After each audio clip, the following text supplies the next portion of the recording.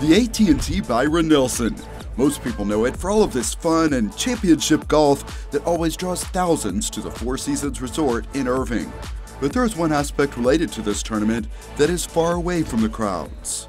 It's private and confidential. We are inside Momentous Institute in Dallas, which is funded primarily by the tournament's proceeds. So this is our play therapy room. In this room, kids too young to express their feelings in words can use toys. A lot of the kids that we work with are dealing with trauma. Therapists evaluate the children based on the toys they choose and how they interact with them. We often can't change the traumatic backgrounds or the difficulties a child is having, but we can help the family make sense of it in a way that is empowering. The therapy rooms here and at another Momentous therapy facility in Dallas cover all ages. Momentous serves about 6,000 people a year, some through its school, but most through this therapy program. Most of our families, in addition to having trauma or abuse or high conflict homes, are also managing poverty and all that comes with that. At this luncheon, kicking off the countdown to this year's AT&T Byron Nelson, people turned out to see last year's champ, Stephen Bowditch, get his trophy.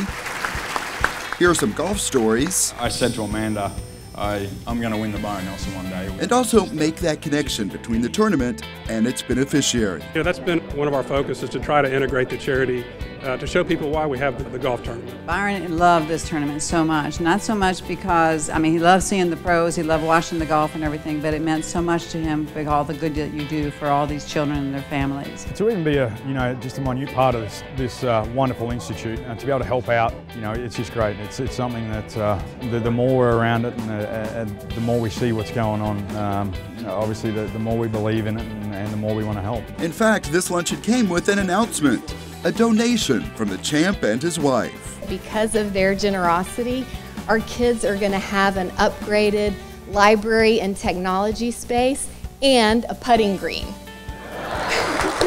We said we'd love to help out, and we asked the bosses in charge what they thought that they needed here, and the updated library, and they said, well, let's try and maybe put in a putting green too. So hopefully they'll start picking up a bit of golf and have a bit of fun like I did. I'm totally hoping like the next Stephen is down the hall learning to read. Perhaps further making that link between Momentous and the golf tournament, something the Salesmanship Club is proud to have a part in. Making an impact and seeing how it affects even one student is powerful, and to realize that we're doing that to over 6,000.